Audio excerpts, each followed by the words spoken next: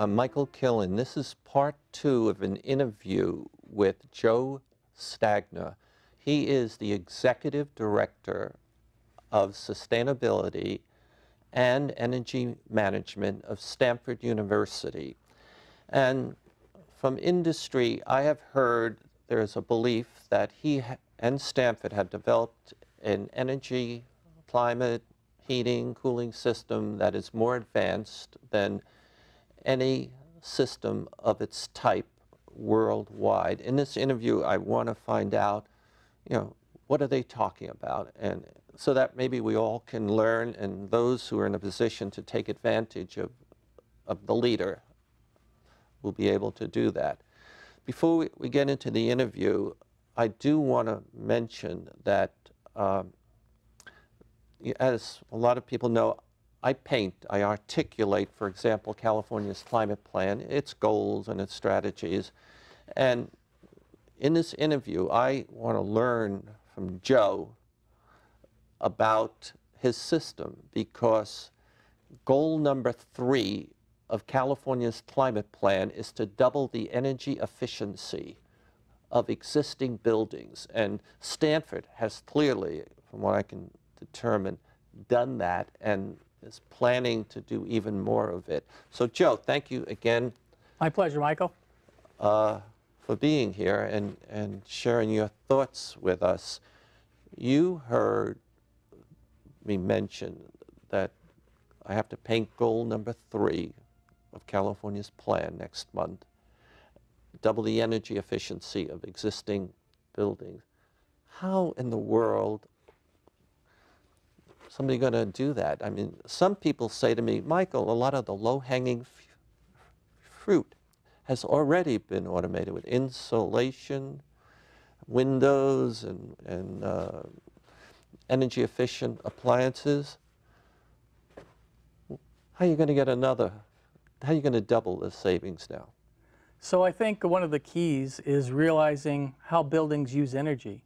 They use 3 kinds of energy: power for lighting and machines, cooling for air conditioning, as people call it, and heating for hot water and space heating.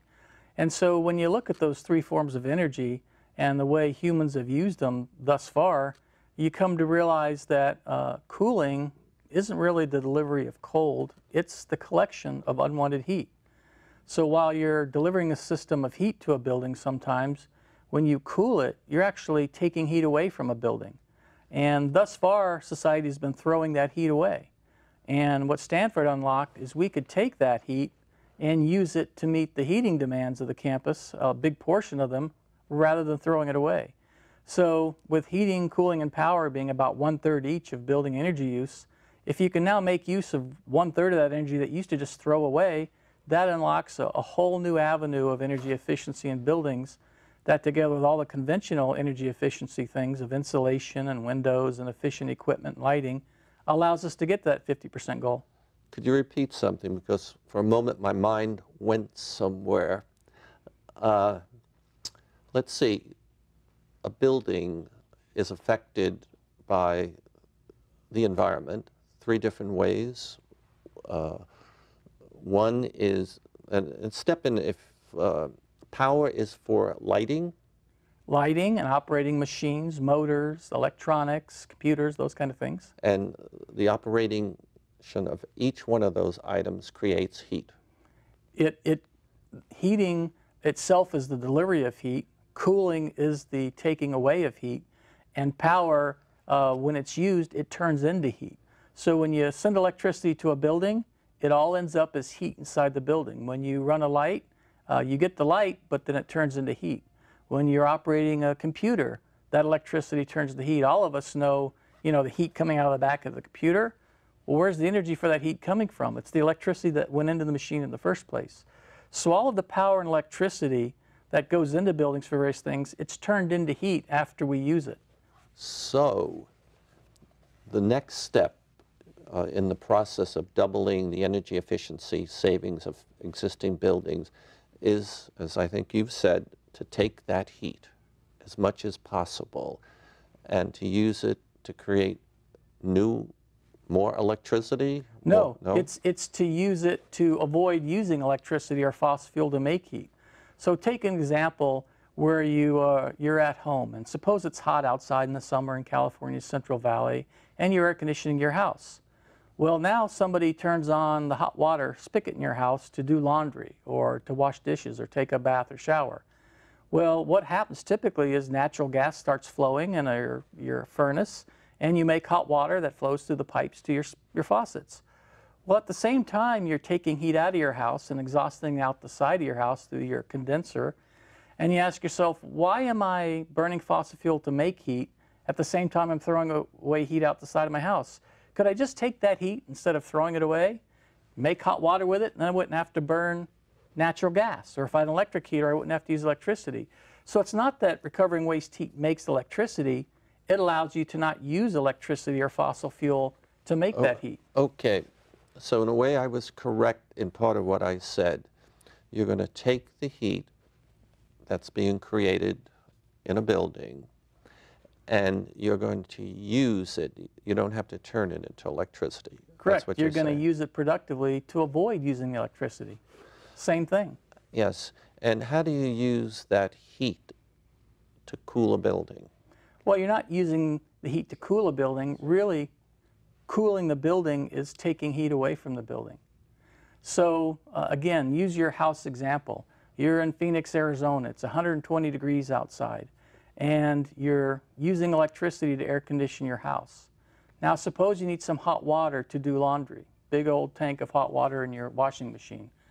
You could burn natural gas to make that hot water through the conventional water heater, but if you had a heat pump that could take the heat that you're wasting from air conditioning, that you're sucking out of the house to cool it, and use that to heat up water instead of burning that natural gas, then you're avoiding using that fossil fuel just because you're reusing your waste heat.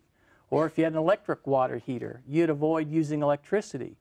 So it's not that using the waste heat productively creates electricity, it saves a lot of electricity. That's why it's really an efficiency measure and why it would help with California's goals to make a building energy use 50% more efficient. Okay, so a bottom line statement would be one of the most important new ways, although it's been going on for a while, but is to much more take advantage of the waste heat that is generated. I think that's the single biggest thing we can do with buildings. I mean, most people know you can make your house more efficient, right? You can have more efficient refrigerators, better windows, better insulation. And people conventionally think that that's the solution to making buildings sustainable. Make them as efficient as you can through those measures, and then supply them with only green electricity. But in between the two is all this waste heat that we've been throwing away. That unlocks using a lot less electricity and certainly a lot less gas off the grid. And so that means overall the building's far more efficient because it's drawing less energy. Now that is, I think that's extremely valuable. Now, I have a home, 3 bedrooms. We have a central air conditioning system, a central heating. How practical is it for me to get a heat pump and put it in the backyard? Well, it's completely practical, and it wouldn't be in your backyard. It'd be in your house where your furnace or air conditioner now is. They make them for the house. They have 2 kinds. One's called a reverse cycle chiller. You could Google it and find all kinds of units you could buy for your house. And the other's called a triple function geothermal heat pump. They're basically the same machine and the same kind of thing Stanford did on the big scale, in that they take the air conditioning they're doing for a house, and they take whatever that waste heat is that you might need for hot water, and they use it. They turn it into hot water for your house, and they only throw away what you don't need. Now in winter, when you're not air conditioning, how can these things heat your house? Well, they can suck heat out of the air. A lot of people are familiar with heat pumps from the old days that sucked heat out of the air. Even when it's 40 degrees outside, you could suck heat out of the air to warm your house with an electric heat pump. Okay. You could also suck it out of the ground. And that's the difference between the reverse cycle chiller and the triple function heat pump. Reverse cycle chiller sucks heat out of the air in winter, and the triple function heat pump sucks it out of the ground if you put one of those geothermal wells in. So this is a question out of your area, because I know you work in the terms of a $500 million investment at Stanford. how much would it cost me to put a heat pump in and the other device you mentioned? Sure. Heat pumps aren't very much more expensive than regular furnaces and air conditioners for houses. If you priced out a brand new furnace and air conditioning package for your house, a heat pump might only be 20, 30, 40% more. So they're not very different than your regular air conditioner. It's just instead of throwing all the heat out of the side, they're routing a little bit of it in another tube through a tank of water to heat it up. So they're not very much different in concept or size than a regular heater or air conditioner. So you'll find if you Google them, the prices are all, very normal to regular air conditioners, not really that much. Oh, okay. Now, I don't see in the press, I don't see in the media, hardly, if any, discussion about using waste heat to improve the energy efficiency of the state, this country, a house, a campus. I don't see any literature. If I search for it yet, but it's not coming across my desk. Right. How come? I think a lot of people just don't know about it. The way the energy systems in this country have evolved, we've taken the easiest road. We're extracting the fossil fuels, we're using simple machines to burn them. They're all very inefficient, but they were easy and cheap. But now that we have the technological challenge of doing things sustainably, people are having to search, and necessity is the mother of invention. They're trying to find, well, how can I do things more efficient? And just like us, once you start looking, the answers start to become obvious. You look at the total amount of energy that's being used, you say, wait a minute, I'm throwing a whole bunch of energy away through my air conditioning and I'm turning around and burning fossil fuel to make more. I could save a bundle of money if I just reuse that waste heat. And so there's not too many people that have started to think about this, but thank goodness for California and our regulations. They've said, look, I don't know how we're going to get there, but let's set a goal to do better. And when that goal trickles down to students and people like Stanford, they say, all right, somebody says let's try and get better, and we think we need to too. That's a good point. You start to think about it, and you start to find things and be innovative. That's what America and other places are great at, right? You start to solve a problem, and you become innovative, and suddenly, doors get unlocked that you never even knew existed. Okay. Now, how practical is it to think about, let's say, the city of Palo Alto, which is certainly a leader at trying to reduce greenhouse gases and increase energy efficiency. First of all, the city, can they put in one of these big district? Certainly. They can? Yeah, so if you look at where there's a dense collection of buildings in the city, downtown, etc., they're great candidates for district energy. If you went and did a study and looked at how much energy they're using and did the same kind of analysis we did at Stanford, you would find that a district energy system would work just fine. And again, you could go all the way down to the single house and design things. So I think the technology's out there that over the life of the equipment, it's actually cheaper than the way we're doing things now, and it uses a lot less water and produces a lot less greenhouse gas. It's really a question of people understanding and knowing about the opportunity and then realizing it's going to take time. Just like if you've bought a gas car and you're 1 year into it, it's hard to throw that away and get an electric car to be green and sustainable. But you can sure know, I'm going to keep this car for 3, 4, 5 years, and the next car I get, that's going to be the new one. Now that I know about electric cars, and now that they're going to be down in price and make sense, well, I'm going to get that electric car next time. I may not throw away my current car to do it. So when you look at the buildings in Palo Alto, old houses that have old equipment, you're like, hey, when you go to replace your air conditioner, how about putting a heat pump in instead of an air conditioner? Yeah. And so you slowly start to turn over all these facilities, and in maybe 10, 20, 30 years, you migrate more and more into this. I mean, how long does a home air conditioner last? 10, 20 years, yeah. People are replacing them. So in theory, you could turn over all the air conditioners in Palo Alto in 30 years if people were educated about it and they just went and did it. Okay, that's very helpful to me.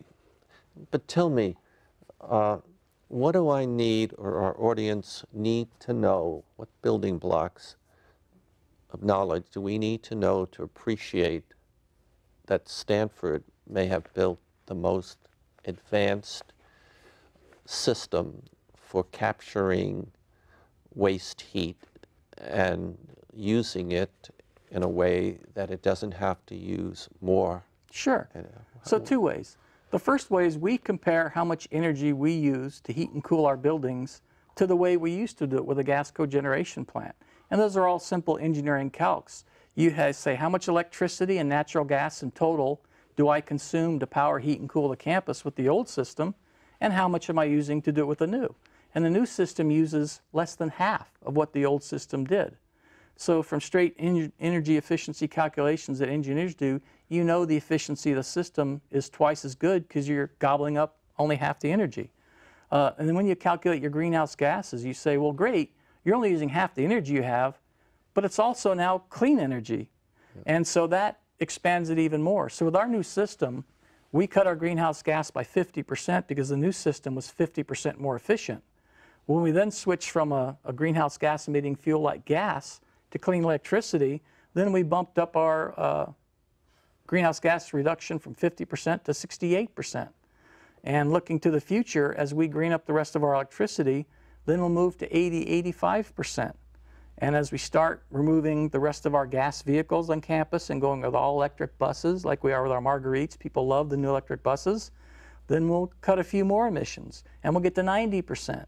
And then we find the little gas water heaters in small buildings around and replace them with electric ones supplied with clean power. We'll get a little bit more out. So we have a very clear path on how to be completely sustainable at Stanford in terms of energy and greenhouse gas. We're 3/4 of the way there and devising the programs and solutions that will get us to zero in the next decade or two, well before the IPCC 2050 goal. Maybe I need some help with functions. Now, I met with someone from an organization, which you can pronounce the name better than me, EDF. Maybe you can pronounce it the way the French do? Électricité de France. Well, that's pretty easy. Yeah. All right. And I thought they said to me somewhat of the breakthrough or where you've pushed really forward was to take some of this waste heat and then apply it to the water systems of your building as well to create hot water. Maybe I didn't hear them correctly. Yeah, I don't think it quite stated it right, but the other thing we learned when you switch from fossil fuel to clean electrification is that fossil fuel energy systems, the big commercial ones, they use a lot of water, a lot of drinking water. Any big power plant on the grid, they use a ton of water. That's why nuclear plants are next to oceans and lakes, because they need a lot of water to cool. So our cogen plant was using 25% of our campus drinking water. And it was because you use that water in evaporative cooling towers to discharge the heat that you don't want, the waste heat, to the atmosphere. When we started reusing that waste heat instead of throwing it away, well, then we stopped using all that drinking water to throw it away. And we saved 18% of our total water supply. So the benefits of going to clean electrification and reusing waste heat go far beyond energy, cost, and greenhouse gas. We found they save a ton of water too. So that's the energy-water nexus that we've uncovered. That's the breakthrough. That's one of the breakthroughs. That's one of the water breakthroughs, sure. And are you interested in sharing that more of that knowledge, not necessarily here, but with other universities, with cities? We have reached out for the last 5 years since we uncovered this opportunity and started designing the system and proving it would work, even well before we built it and operated it. We've been reaching out. We've talked at conferences, had papers published in magazines.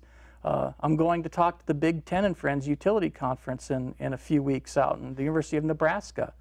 We've had the President's Council of Advisors on Science and Technology see our system and include in a write-up to President Obama that this was a good potential way to attack some of the nation's energy problems. Electricity de France, they're the world's largest electricity provider. They, the ambassador from France and the National Sustainability Committee from France, have come to see the system and understood France has got a great electric system. A lot of it's clean power. Sure. If we electrify, we can clean up our emissions, and it fits right into their strategy of having an electrified society. Okay, so I just want to say, do you feel like you have succeeded right now in articulating how far you have pushed the technology that people can call you a leader? I know we have the good story. We have lots of media and reports available, and we do a lot of outreach. But we do hear, even from people on campus, they didn't know how green Stanford had become. Others don't know this technology. It's surprisingly difficult to reach several billion people in the world, no matter how much you talk, no matter how many awards you get. We are reaching a lot, though. You know, we've got a lot of people. We've had over 10,000 people go through our plant. So we're working hard, but we've only touched, you know, just a few people in the total. Sure. All right. So I feel right here in our setting, you have made your point. Great. Right. Got a question from a viewer, and he is the director of sustainability for Penn State. Right. And he's also the director of the Sustainable Institute. And his name is Paul Shrivastava. Okay. I may not be pronouncing it right. All right. All this pressure of all these cameras. And he asked, you know, Stanford has a lot of researchers, energy research, and others, has a lot of gifts here. And are you able to do anything with your knowledge to, in a positive way, affect California's climate change plan?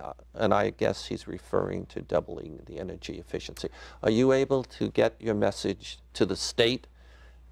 Maybe he's asking that and getting the state to promote it. And well, we're certainly trying. You know, both my group's direct units as facilities folks, and then many of your past esteemed energy experts, from Jim Sweeney to the Woods and Precourt folks. A lot of folks now at campus that know about this, we do share that. We have these faculty, they're bringing world leaders to see our energy system, like the CEO of Electricity de France and the CEO of Southern Cal Edison. Our energy faculty and staff have access to some of the world leaders and thought leaders on this, and they're bringing them to see the plant and educate them about this. We're testifying at government functions. I personally testified a few years ago when the state wanted to pass a assembly bill to promote more gas-fired cogeneration. I went and testified and say, please don't do that. We don't need more natural gas things. So we do reach out quite a bit. Wonderful. I was wondering if you'd help me. Sure. And can we go over here? And I think I probably said it to you a few times. I am painting California's climate plan. And one way to do it, I've looked at each of the 6 goals. I call them sub-goals. And this painting is my attempt. It's a work in progress still. I only have a couple more days and I have to move on to your project. This goal number 2 is to reduce the amount of oil in vehicles by 50% 2030, to squeeze out the oil the transportation industry is using. Okay. So this is how I'm articulating it, and this is primarily the impact of, let's say, the beginning of the death, although nothing ever really dies, and building block, energy blocks in cars, you know, gears and other pieces, they are on their way out. So if you're a manufacturer of any of these metal kind of things in the internal combustion engine, and later on, maybe tomorrow, I'm going to put an oil rig off the coast of California, because, you know, that's war trying to put one up there. And I'm going to have the oil come up and come out one of these underground pipelines. And I think it's to say today, if you invest in an offshore oil rig and pipelines, when oil is going to decrease in the state, you're probably going to have a rough time making the money is going to go into the toilet. And I think what's going to happen out there is, this is a car, for example, and the force of you and other people, and to the state, you know, this is very knowledgeable people. We want a good environment. We are going to basically hit the internal combustion engine by where we buy cars and just blow out the engine. That's what this is to depict. You know, we're going to be getting electric cars. We're going to get on high-speed trains. We're going to do a lot of other things. So that's what this articulates. I haven't finished down here, but I want to make the point that coming out of the mufflers of the internal combustion engine is, of course, fumes. And as the cars, more cars, out of there is coming barbed wire, in effect.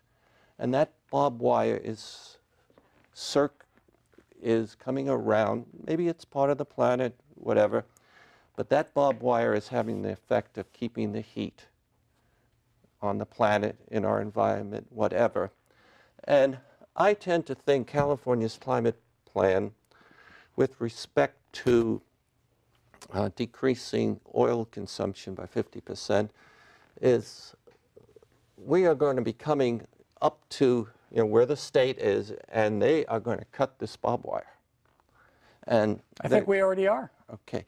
And heat is going to continue to escape, or at least we're going to decrease the growth of heat.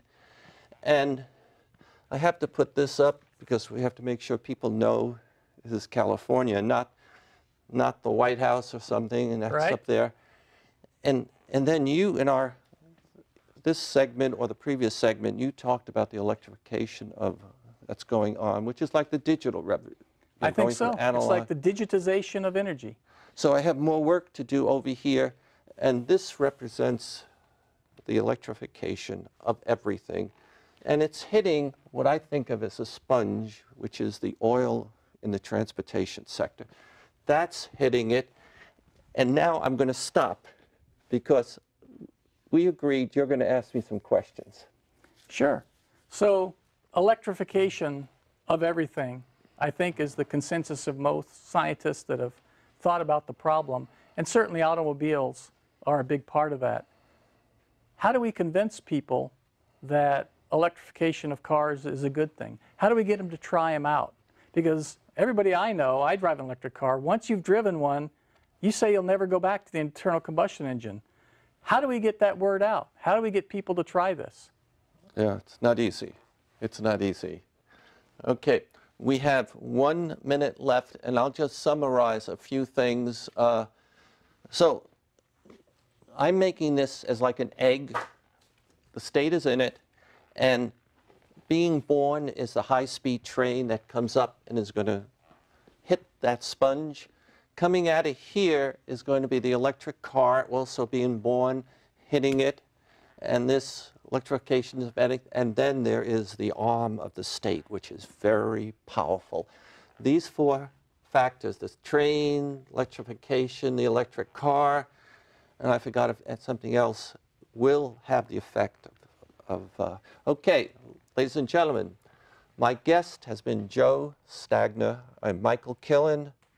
Thank you very much. Make sure you look at, Jim Sweeney's Silicon Valley Energy Summit is June 21. I'll be there. I hope to see you there. We all learn a lot and meet a lot of people. Thank you very much.